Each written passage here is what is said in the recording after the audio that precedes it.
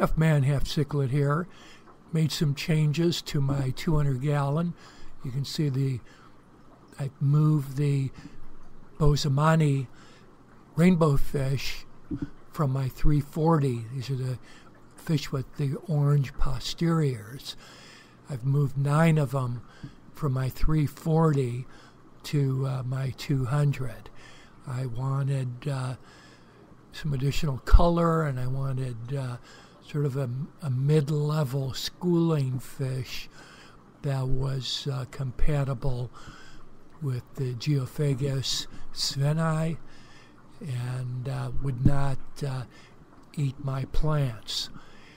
Another thing that I've done recently, I don't know if they're going to show up in this video, I've added 5 Siamese algae eaters to this tank to work on the blackbeard algae. Hope you enjoy. Thank you.